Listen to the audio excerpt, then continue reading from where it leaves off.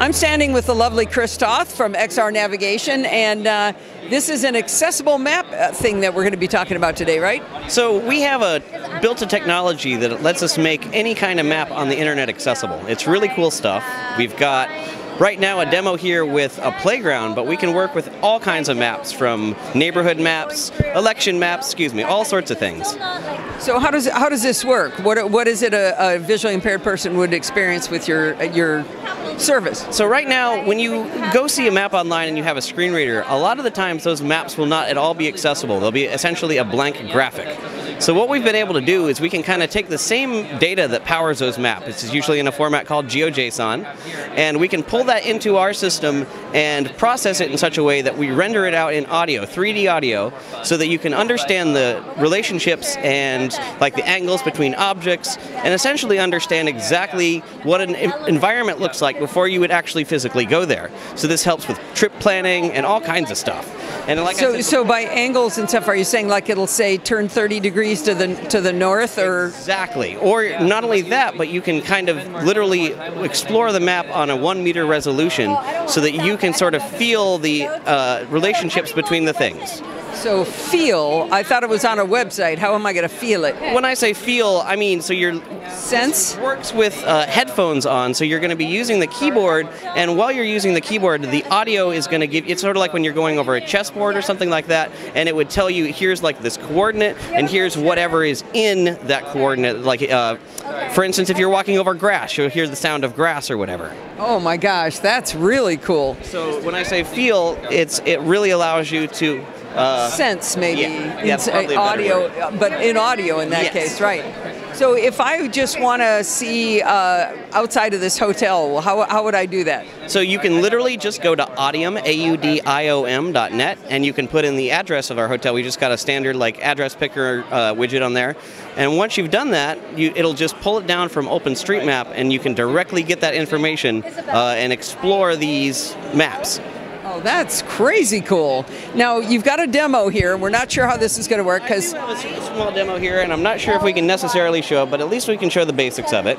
Okay, so let me describe to the audio audience. We're looking at a picture of, did you say it was a playground?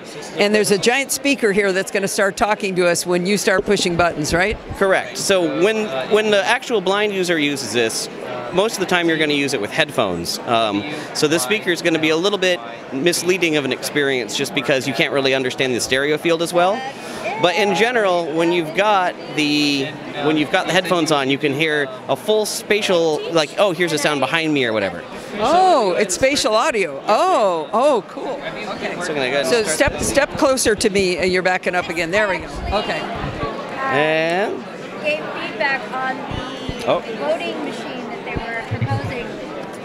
Show all objects button. Tables with dialog button. Close pop. Conference contact form XR navigation group. Audio memo map reference. Tables with dialog button. Show all objects. The red only multi-line message button.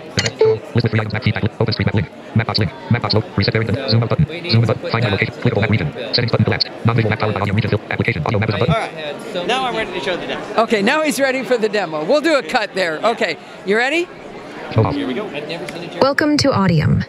Let's explore the world together, from real places to much more. Ready to learn how it works?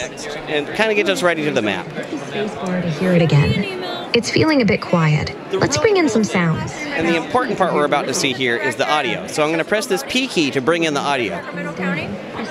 Now. Playing sounds. Can you hear the world buzzing around us? We're on a playground with lots to explore. Arrow keys can be used to move. Take your first step by pressing the up arrow. So, like I said here, there's a whole audio environment around you, and as you move through it, you can, as you're interacting with it, like we're on a bridge right now. So as I step forward on that bridge, because they're looking at true disabilities. I think Steve messed you up because he clicked something, so now he got you out of your demo. Okay, there. Memory. We're getting back in. Don't touch the keyboard, Steve. I didn't. I touched the mouse. Yeah. Check that. We're back into the demo. So yeah, we've got these 3D sounds around us, and now when you hit any of the keys, as you're walking around, you'll hear the sound of whatever surface you're stepping on. So we're on a bridge right now. Avis Bridge, 30. Heard that footstep? The sounds change when you step on new objects. Not only that, entire rest of the 3D audio environment around you updates. So all the other sounds, all the other angles are going to update.